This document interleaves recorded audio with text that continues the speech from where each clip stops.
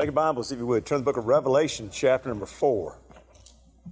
Revelation, chapter number 4. The title of the message is just one word this morning. It's the word soon. Soon. You hear me make reference quite often in my messages to the rapture.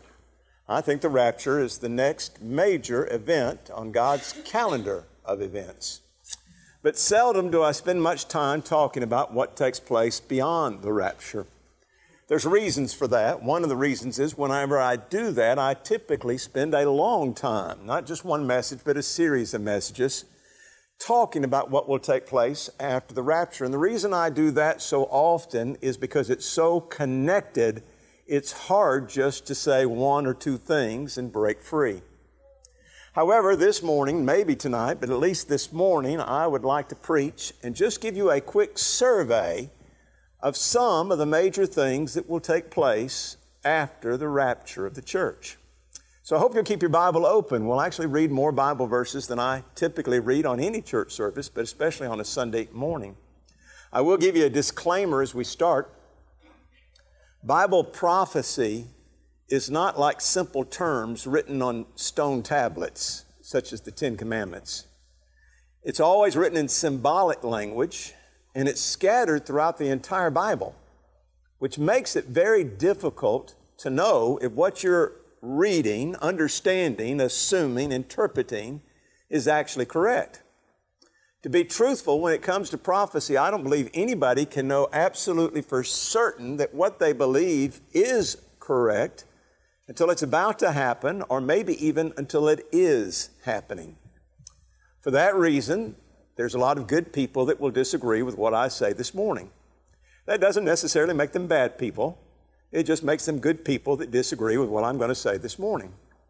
However, because of that, I would encourage you to read and study the Bible for yourself. You need to read not just Bible prophecy, but the whole book. You need to make sure that what I preach, what I teach, is actually what you believe, what you read when you read the verses of the Word of God. Case in point, the nation of Israel. Nation of Israel did not miss Jesus because they did not know their Bible. They did. The religious leaders, they knew their Bible. But they had a different understanding of the Scriptures than what they actually were. They did not believe when Jesus showed up that He was who they were looking for. They did not believe that what He did was what they thought the Messiah was going to do. And they did not think that what happened was what was supposed to happen to the Messiah. They had biblical reasons for what they believed, but they were so focused on what they believed, they could not see the truth manifesting itself right in front of them. And so I'm going to preach to you this morning what I believe. If I didn't believe it, I'd change what I believe. But I do believe it. However, you need to read and study the Bible for yourself. This morning, the title of the message is Soon. 3 thoughts, if I get to all 3 of them. Number 1, would you notice the rapture is symbolized? The rapture is symbolized. Revelation chapter 4, start reading at verse 1. After this I looked, and behold, a door was opened in heaven. And the first voice which I heard was as it were of a trumpet talking with me, which said, Come up hither, and I will show thee things which must be hereafter. And immediately I was in the Spirit, and behold, a throne was set in heaven, and one sat on the throne. These 2 verses, I believe, symbolize the rapture in the book of the Revelation. You'll notice several truths are given to us about the rapture from this symbol of John being taken up into heaven. We learn what the rapture is, we learn how the rapture works, and we even learn when the rapture will take place, all from these 2 verses. Notice some things about what the rapture is. Notice, first of all, John was called into heaven. That's what the rapture is. It's the calling of God's people from this earth to that place. Notice, secondly, John was called to heaven suddenly with no warning. That's what the rapture is. No warning, no foreknowledge. He heard the voice of God, and the voice of God called him in the presence of God. Notice third, he was called into God's presence so that he could partake of the things of heaven. From that point on, John could see what was taking place in heaven. John could hear what was taking place in heaven. John could experience some of what was going on in heaven. Now, all of that is what the rapture is. It's God's means of taking us from off of this planet into the presence of God so that we can experience the things that are taking place in heaven. John had a disadvantage. John's not going to get to stay forever. At that point, John's being temporarily invited up into heaven so that he can write this book. He'll have to leave heaven and go back down to this earthly plane. You and I won't. When we hear that sound, we'll be permanently moved to that place called heaven.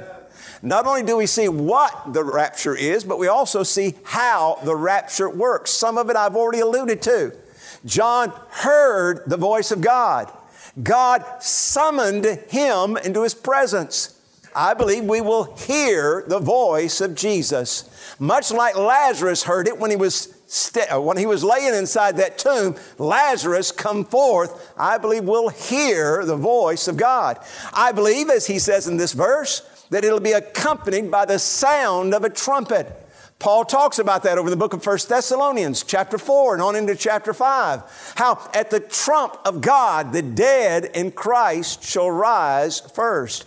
All of this is telling us how the rapture will take place. Would you also notice John left his flesh behind. The Bible says immediately he was in the Spirit. That's how the rapture will take place. If that trumpet sounds, if that voice calls, in this very instant it could happen, you and I, the fleshly part of us, will be left behind and will immediately be in the Spirit to be caught up with the Lord forever. Bible symbolically is telling us what the rapture is, and it's telling us how the rapture will occur. But perhaps even more importantly, it's telling us when the rapture will occur. Now, John doesn't actually start talking about the tribulation until chapter 6. Chapter 6, verse number 1 through the last verse of chapter number 19, John is writing and describing what we call the tribulation on this earth. If you'll notice, we're at Revelation chapter number 4. Now, I'm not great at math. My wife tells me all the time, you don't need to do math in the pulpit anymore.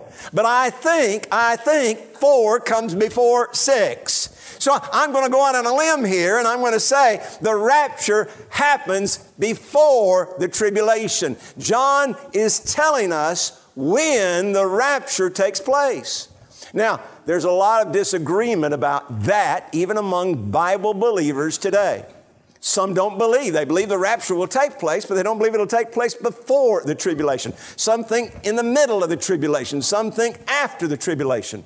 But I don't think John was wrong where he put this symbolic rapture at. He's telling us where, when, and how the rapture will take place.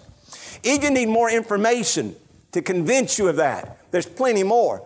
All the books of the Bible talk about this. No, not all. Many of the books of the Bible talk about this. But let me just give you a couple of other truths to help cement this when in your mind. The Greek word for church in the Bible is the word ekklesia. Ekklesia means to be called out. The Greek word, is used 19 times in the book of Revelation. The English word church, if you get a concordance, is not. You'd have to look up the Greek word ekklesia, but you'll find out it's used 19 times in the book of Revelation. 18 of those times is in chapters 1, 2, and 3. 18 of the 19 times God makes reference to the ekklesia, the church, is in chapters 1, 2, and 3. All of those 3 chapters are before chapter 4. The last time the word ekklesia would be used in the book of Revelation is in the book of Revelation chapter 22, verse number 16, after John has talked about the tribulation. From chapter 6 through chapter 19, those chapters where he's talking about the tribulation, he doesn't mention the church a single solitary time. Even though in the first 3 chapters he mentioned it 18 times, he doesn't mention it all once he starts to talk about the tribulation, he won't mention it again till the tribulation is over. And when he mentions it in Revelation chapter 22, verse number 16, guess where it's at? It's not on the earth. It's in heaven. What does John talk about between chapters 6 and 19? He talks about the nation of Israel and he talks about the world. Why does he talk about the nation of Israel and about the world? Because the tribulation is for the nation of Israel and it's for this world. He doesn't talk about the church because the church isn't here. The church goes out at Revelation chapter number 4. But then again, you don't have to have theology to come to the right conclusion on this. Just good sound reasoning will help you to do it. Throughout the Bible, especially the New Testament, the church is called the bride of Christ. Typically, people only marry those that they love. So I'm assuming by that Jesus loves his bride. What groom would allow his bride to go through a wrath that his own father is pouring down upon them? What groom who says he loves his bride would allow his bride to endure the wrath of his own father? I can only say the only kind of groom that would do that would be a weak groom or would be a unloving groom. And might I tell you, neither one of those is Jesus Christ. He loves his bride. He's not weak. I've a notion he's not going to let his bride go through the tribulation. But then again, the Bible talks about that bride again. The book of Ephesians chapter 5, verse number 27. Paul talks about the body of Jesus Christ, the bride of Jesus Christ. And he says, Christ will present his bride, his body to himself, and he describes it with 3 terms. He says, without spot, without wrinkle, and without blemish.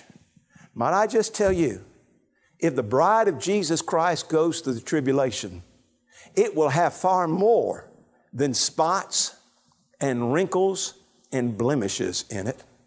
Because the whole point of the tribulation is to bruise, to batter, to break, and to cause bleeding. The bride that Jesus will present to himself, if he lets it go through the tribulation, will be a broken, bruised, bleeding bride. I'm just telling you, there's plenty of reasons in the Bible that we ought to be able to rest securely in knowing the church goes out before the tribulation. One goes back to Revelation chapter 3, verse number 10. One of the last things that Jesus told his bride, he made the promise, I will keep you from the hour of temptation. My friend, if you don't think the tribulation is a temptation, you just don't know what the Bible says. The truth of the matter is, the Bible is teaching us symbolically here what the rapture is, how the rapture will take place, and even when the rapture will take place.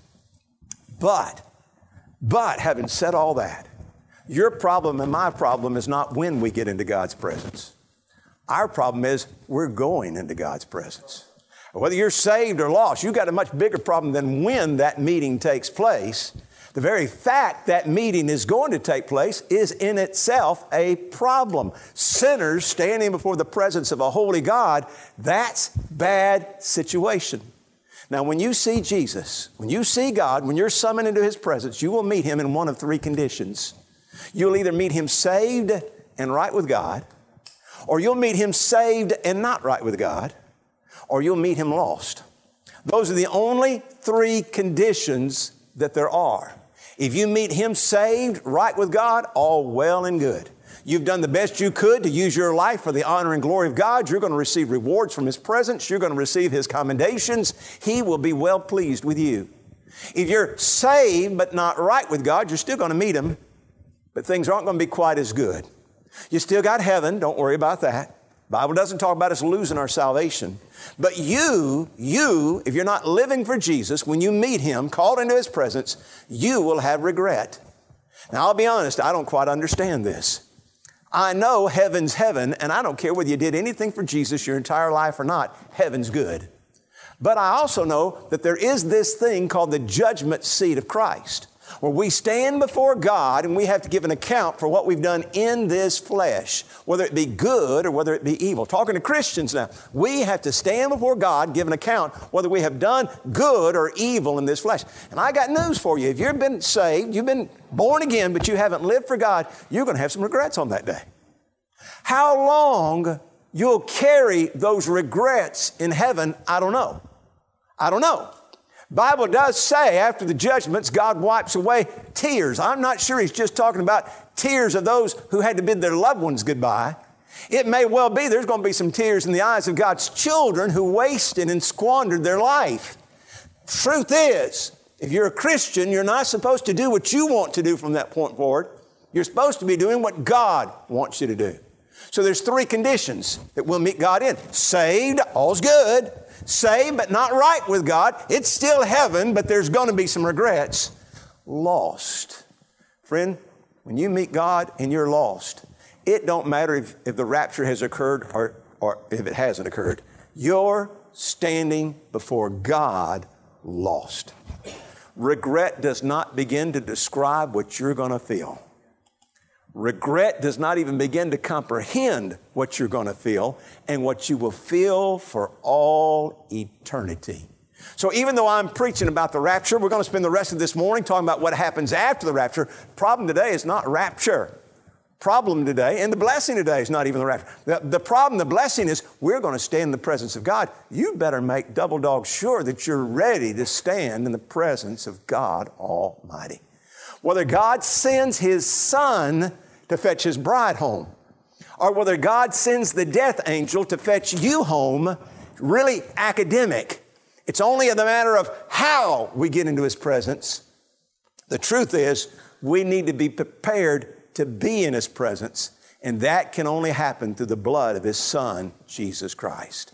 Would you notice, number 1, the rapture is symbolized. Flip over to chapter number 6, and notice there that the war is summarized. The war is summarized. Now, even we good, independent Baptist preachers say things wrong sometimes. Sometimes in our ignorance we say things wrong. Sometimes we just try to make things too simple and it comes out wrong. Lots of times we say something like this: the rapture of the church will start the 7 years of tribulation. That's not true. The rapture of the church is not what starts the tribulation. And most people that say that, if they're good Bible students, they know that. What starts the tribulation is not the rapture of the church. It's the signing of the treaty between Israel and the Antichrist. It's described in the book of Daniel, chapter 9, just part of a verse is all I'm going to read. Daniel, chapter number 9, verse number 27 says, "And he, the Antichrist, shall confirm the covenant with many for 1 week." Don't have the time this morning to even begin to talk about all that's implied there. But that 1 week is not a week of days, it's a week of years. And he's describing, Daniel is prophesying the beginning of the 7 years of tribulation. Doesn't begin when the church is removed, it begins when the treaty is signed. Now, if you'll notice real careful in your Bible, book of Revelation, there's a gap between Revelation chapter 4, verse number 2, and Revelation chapter 6, verse number 1. Chapter 4, verse number 2 is when the rapture took place. Chapter 6, verse number 1 is when the tribulation starts. John fills that gap by describing the things that he sees in heaven. However, there's probably a real, literal gap taking place on earth as well. While the Antichrist gets things ready for the treaty to be signed. You see, it's very likely that the Antichrist is already alive on this world and doing very well right now today. If the rapture occurs today, the Antichrist is already here. Because after the rapture occurs, virtually we've only got 7 years left and everything's done. Which means whenever the rapture occurs, the Antichrist is already alive and well.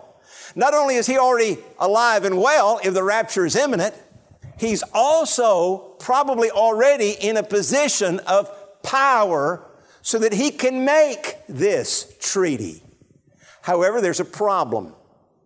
God has limited his ability to manifest himself until the church and the Holy Spirit inside the church are removed. Listen to the book of 2 Thessalonians chapter 2, verse number 7. For the mystery of iniquity doth already work. Only he who now letteth will let until he be taken out of the way. There, the word letteth doesn't mean to allow. Old King James language, it means to hold back. Only he that is holding back will hold back until he is removed out of the way. Well, who's holding back? The Antichrist. If he's on the earth now, when the rapture occurs, regardless of whether it's now or 1,000 years, who's going to be holding him back? The Holy Spirit is going to hold him back. By what means? By the means of the church.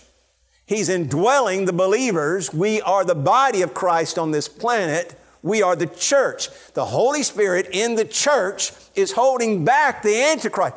He can't begin to do what his master wants him to do. The Antichrist cannot do what his master wants him to do until the Holy Spirit and the church are taking off of this planet.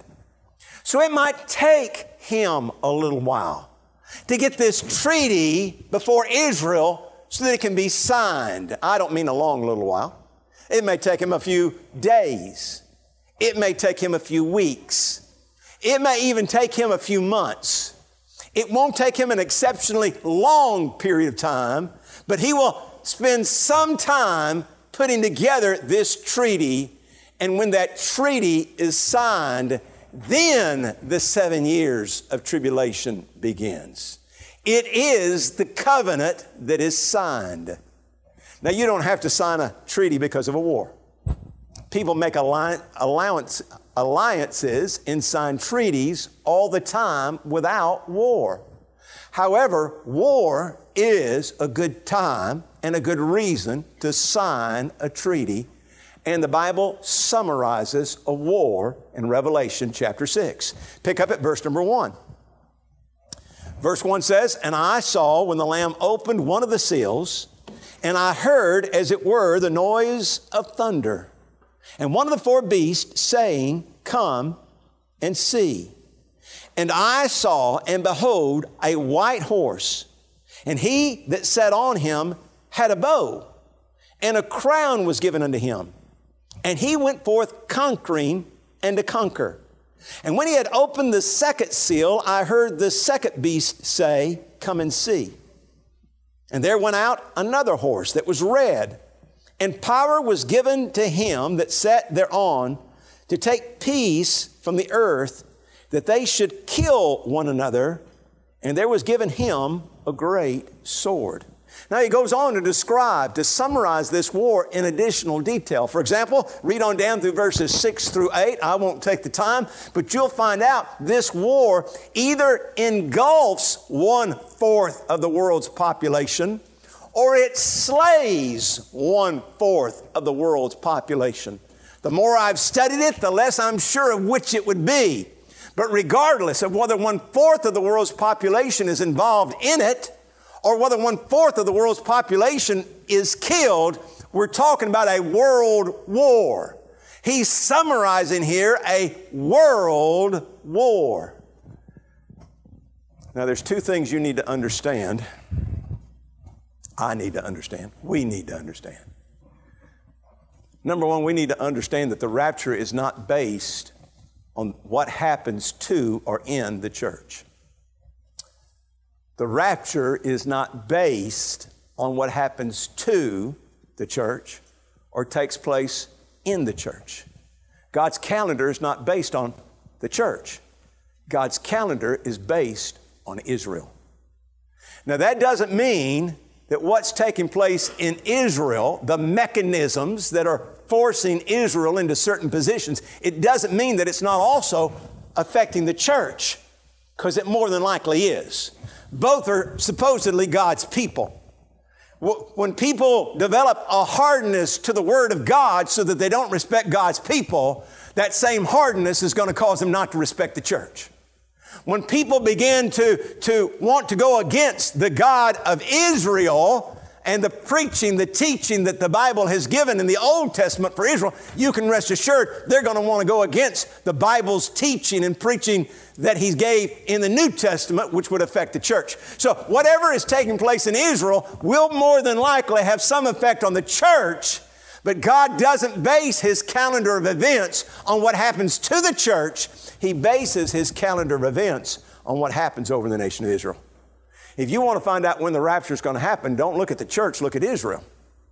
I don't know what's going to cause God to tell His Son, get up and go. I don't know.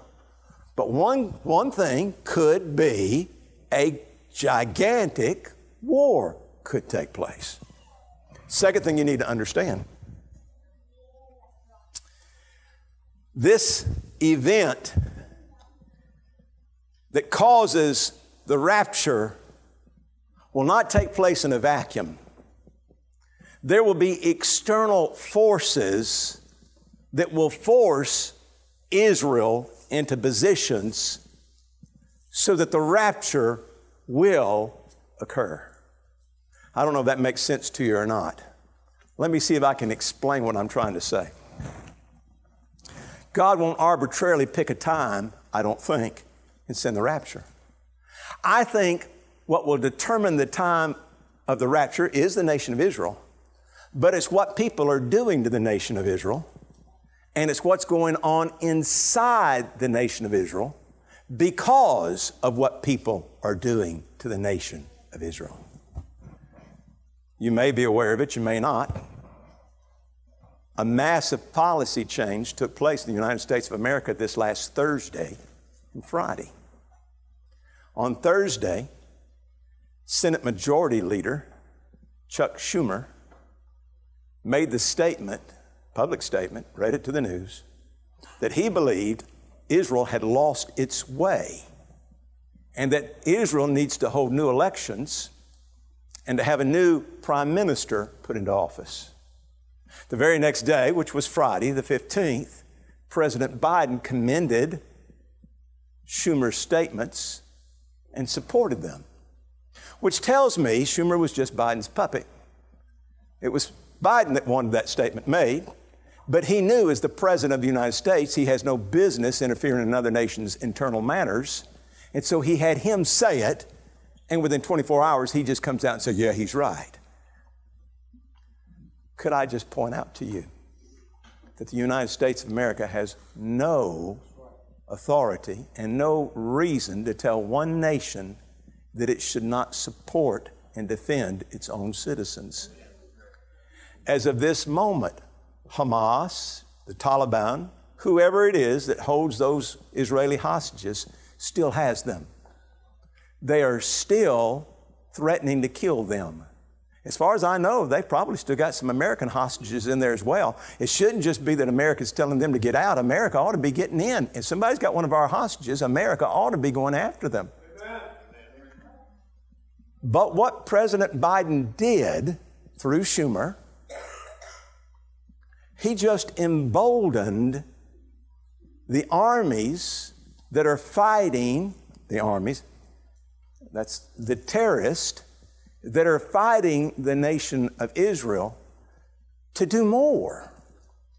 I'm telling you, the events that will cause the rapture, that could cause the war that will hasten the rapture, are not occurring in a vacuum. They're happening because of the things that are being done to and inside of the nation of Israel.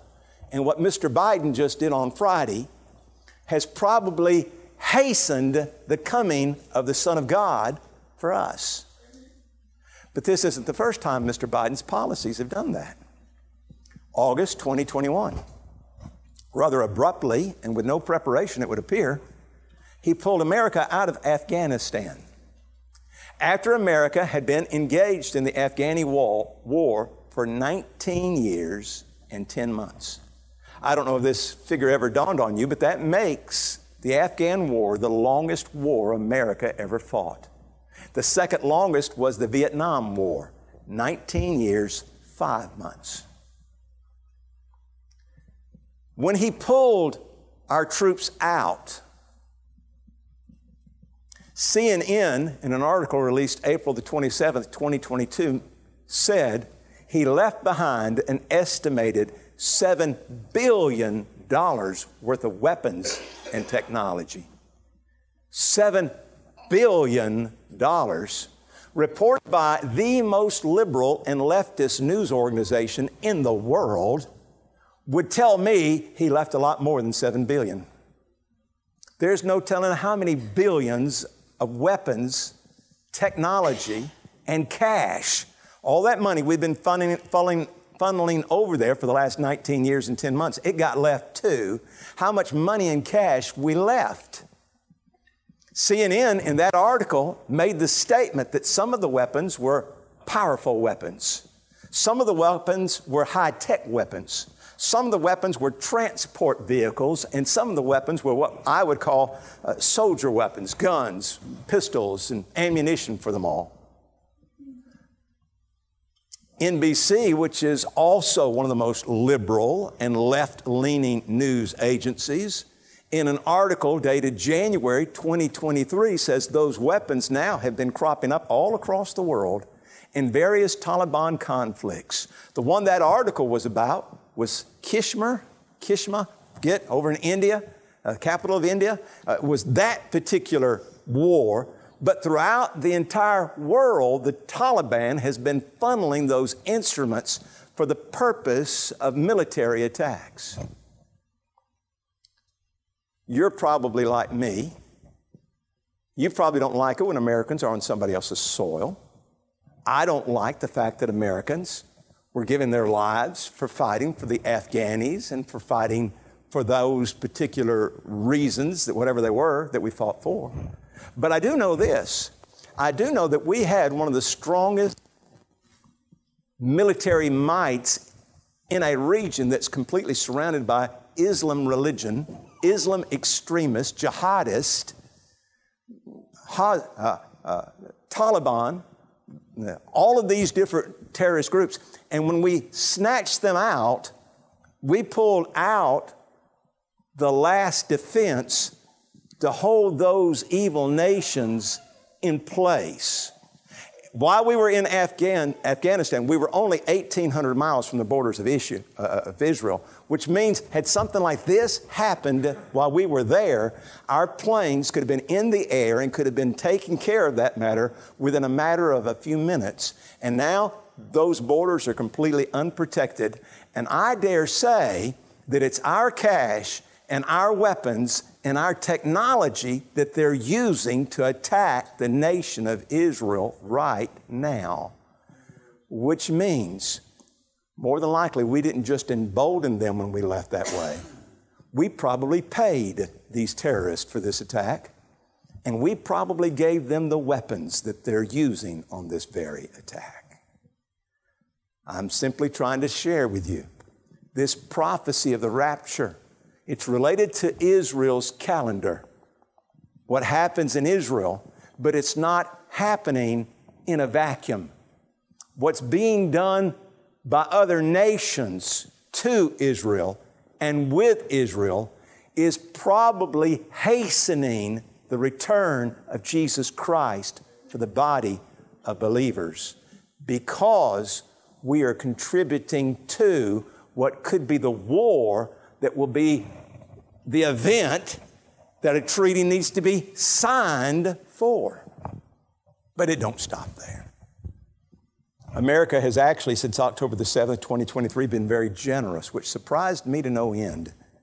Knowing that Biden is a liberal, I don't know if he's a leftist, I know he's a liberal, but it has surprised me much that he has publicly and financially encouraged America to support the nation of Israel until recently. As of recently, the last few weeks, last few months, he has threatened to veto any more funding for the nation of Israel unless it is tied to funding for Ukraine. Now let me say, I don't understand Ukraine. I'm no expert in anything, nothing, but especially military endeavors in foreign countries that I really know little or anything about. But I will tell you this. The fact that the Democrats are for it, I'm sorry, but that automatically makes me lean towards being against it. The Democrats in our nation have a proven history of supporting liberal and leftist agenda.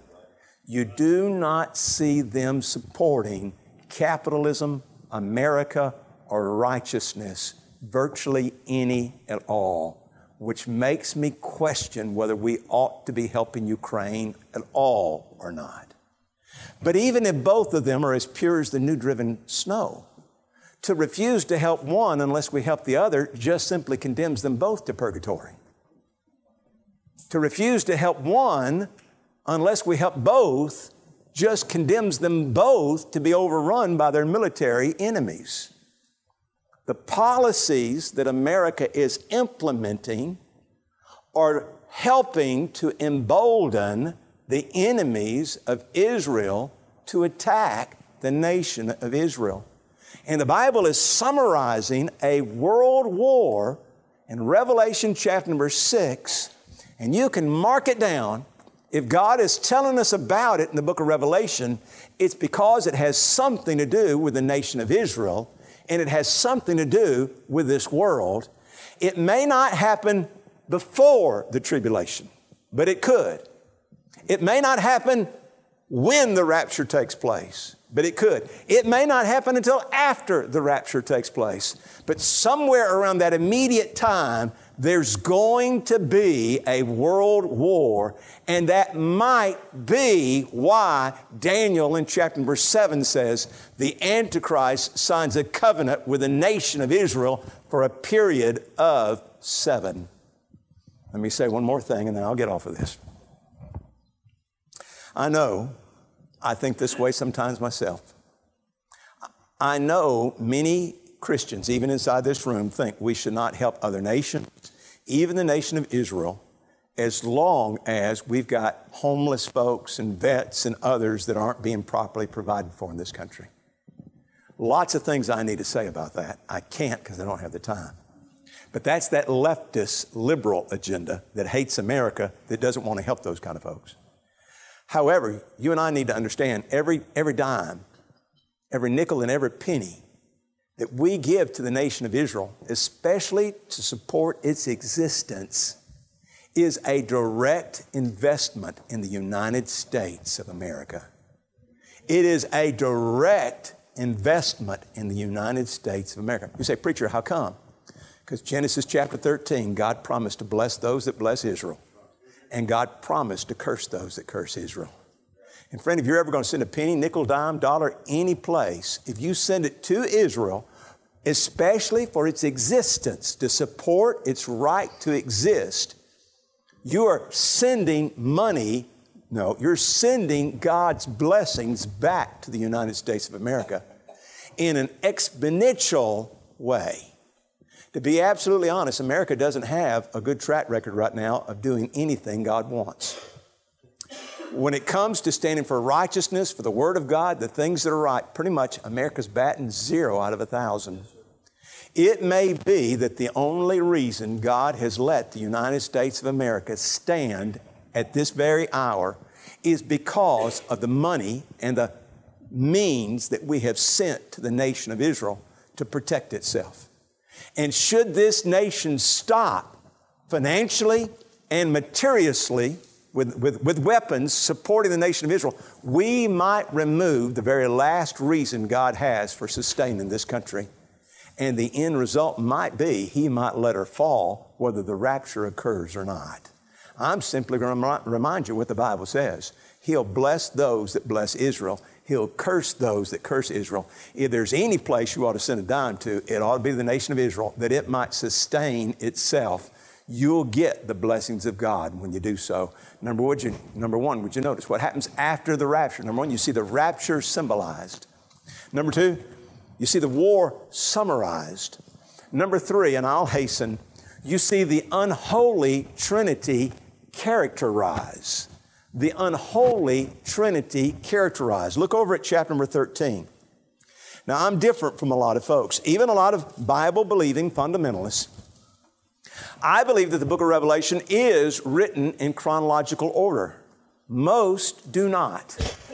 Brother, well, I won't mention his name, but a brother I had in our church, in our pulpit just a year or two ago, he emphasized that quite a bit while he was here, that he said the key to understanding the book of Revelation is to getting it in the right order. Then he rearranged the order. I don't believe the book of Revelation is out of order. I believe it's perfectly fine the way it's written. And I believe chapter 13 is either occurring right before the middle of the tribulation, during the middle of the tribulation, or slightly after the middle of the tribulation. And by that time, all three of the members of the unholy Trinity are being manifested. The first one is called the beast. We call him the Antichrist. Pick up reading verse number 1, Revelation 13:1. And I stood upon the sand of the sea, and I saw a beast rise up out of the sea, having 7 heads and 10 horns, and upon his horns 10 crowns, and upon his heads the name of blasphemy. And the beast which I saw was like unto a leopard, and his feet were as the feet of a bear, in his mouth as the mouth of a lion. And the dragon gave him his power, and his seat, and great authority. And I saw one of his heads as it were wounded to death. His deadly wound was healed, and all the world wondered after the beast. And they worshiped the dragon, which gave power to the beast. They worshiped the beast, saying, Who is like unto the beast? Who is able to make war with him? And there was given unto him a mouth, speaking great things and blasphemies. And power was given unto him to continue 42 months.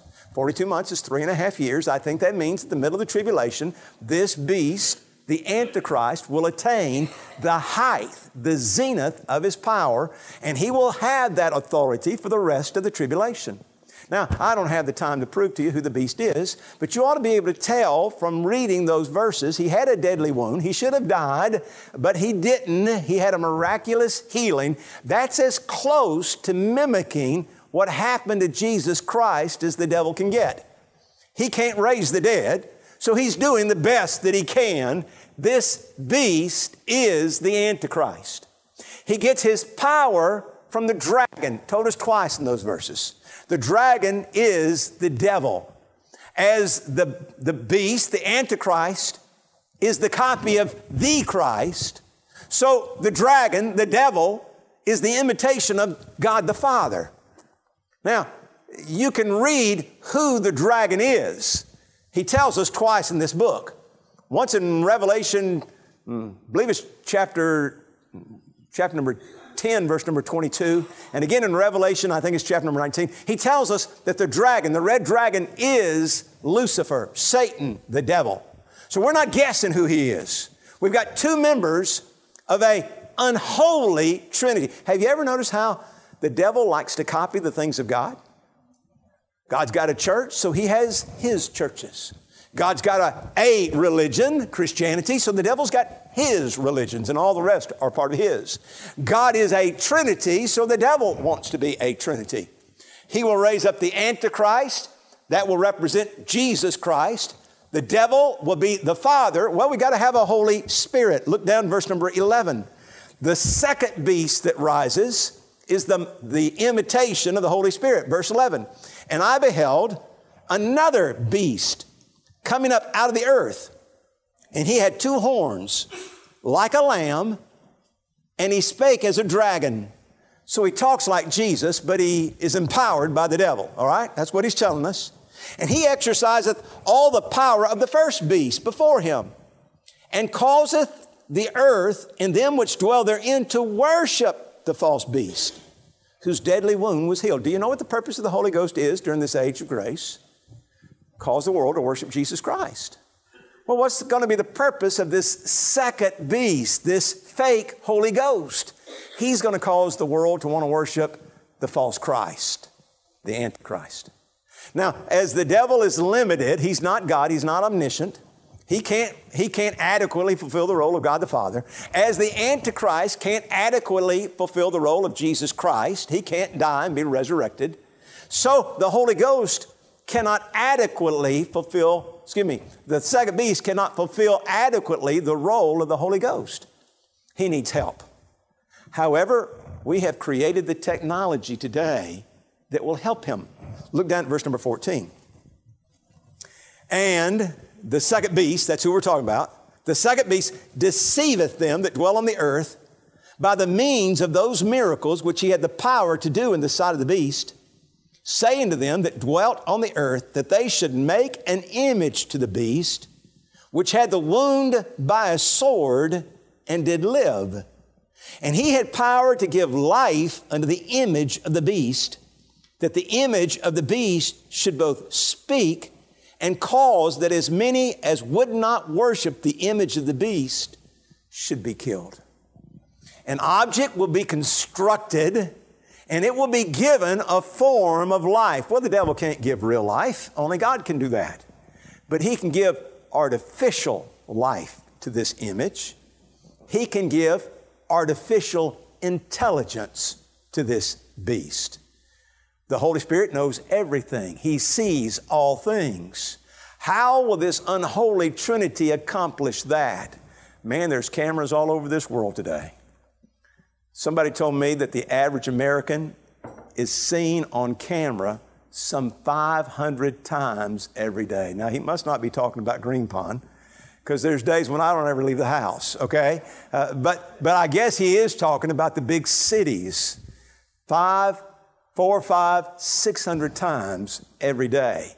When they tie all that in together and use artificial intelligence, they will be able to see literally everything and know virtually what everyone is doing. So by the middle of the tribulation, the unholy Trinity will be in place. The unholy Trinity has a purpose. Let me give it to you quick and I'll shut up. They have a purpose. You see it through these chapters. The first purpose is that the Antichrist might rule over the entire world. A one world leader. The devil has always wanted to have this whole world under its thumb. This will be their political agenda, to put the whole world under the thumb of the Antichrist. And of course, the dragon, the devil, is calling the shots for the Antichrist, so they're under his thumb. Number two, his objective is to have the whole world worship him. Now you see both of these things taking place in that chapter. Look at verse 6 again.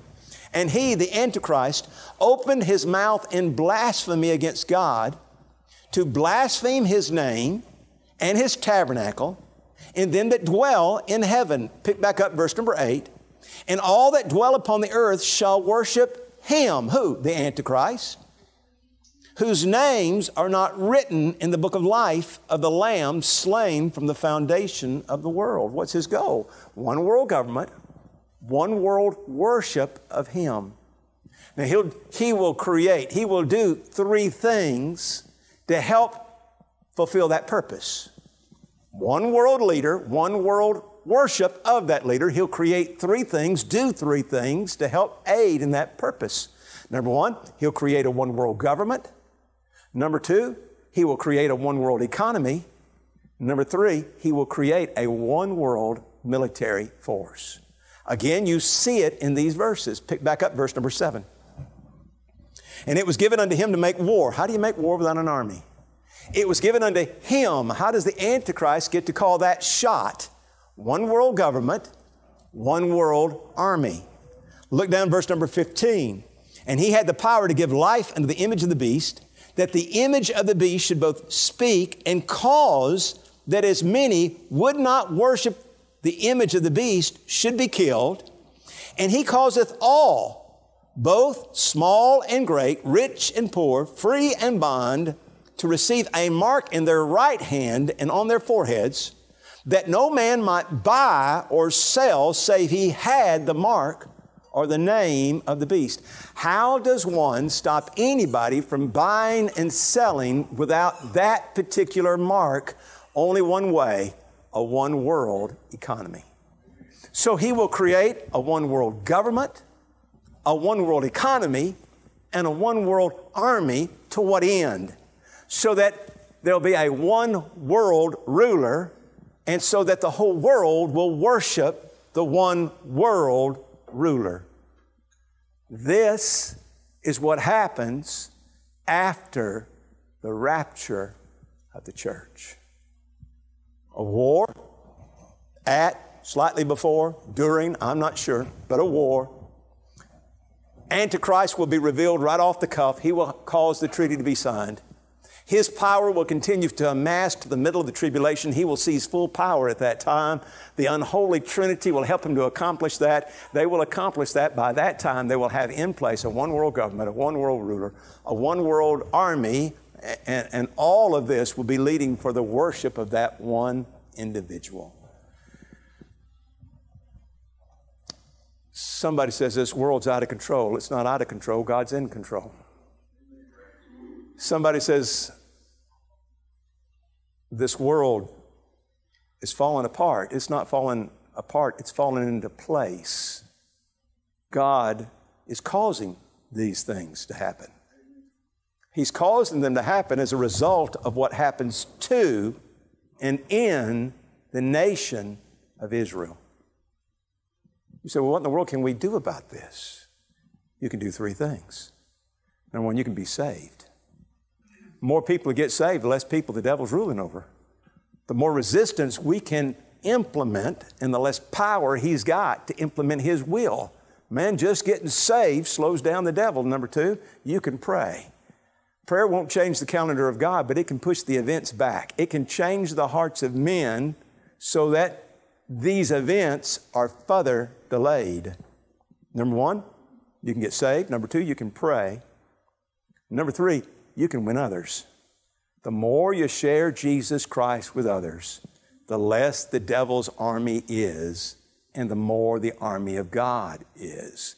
If there's any hope to stop what's about to take place, I called the title of the message soon, but the truth of the matter is it's now. It's now. Every political decision that's being made in Washington right now, literally every single one, is designed to create globalism, climate control, pandemics, which came out of laboratories, which probably weren't leaked. They were probably brought out. And all of these things,